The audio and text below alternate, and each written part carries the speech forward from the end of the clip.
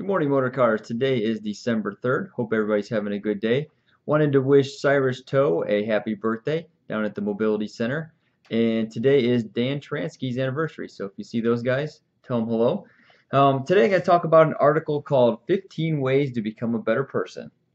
It says, make the most of yourself, for that is all there is to you. And that was by Ralph Waldo Emerson. Thought that was a good quote. So it lists 15 different things. I'm only going to talk about a couple of them. First one is compliment yourself. Every morning before you go on with your daily routine, take a couple of minutes to give yourself a compliment.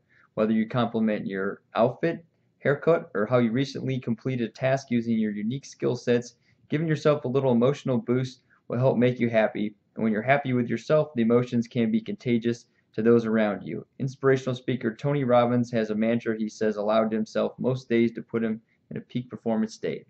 It may sound a little cheesy, but at the end of the day, if people are happy and you're positive, it's going to make the other people around you happy and positive, and it rubs off on the customers. So, try it.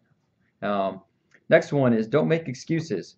Blaming your spouse, boss, I particularly like that part, or clients is fruitless and won't get you very far. Instead of pointing fingers and making excuses about why you aren't happy or successful in your personal or professional life, own your mistakes and learn from them.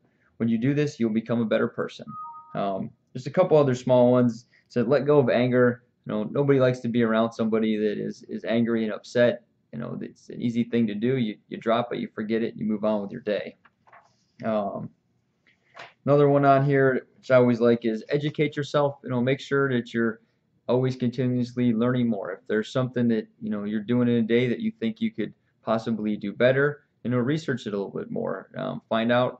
Look at a process, look up some information on it, look at what you could do personally better to make either the situation or yourself better. Last one on here was surprise people. I thought this was kind of an interesting one. Everybody likes surprises, right? Maybe if it's just an employee that maybe you never would have thought you would have helped them, giving them a helping hand, or maybe it's a surprise of just thanking somebody or telling somebody hello or good morning.